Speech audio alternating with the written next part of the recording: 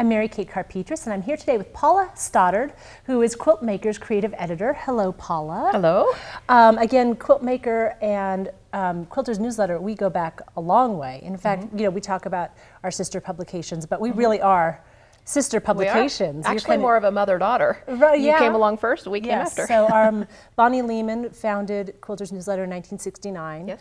But then in 1982, she founded Quiltmaker to be kind of the pattern magazine companion to QN, which was more still about articles and, you know, more heavily focused on articles. Right. Correct? Correct. And so you have a series of books of quilting motifs. When did those start to be published, or compilation books, if you will? We started compiling motifs in 2001, and we did them with these first quilting motif books. And we now have 8 volumes of these. We started them just because we have thousands upon thousands of quilting motifs. So we put them together in these nice spiral-bound books that are really easy for quilters to use.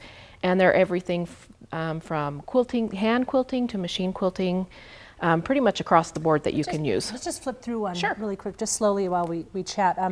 Quilter's Newsletter, we used one of these books when we were looking for a quilting motif for our Anniversary Stars pattern, and we found the right thing, and we had a number to choose from. And I have one of these books, one of them, I don't know, there was just one free for the taking one day, and somehow I got one.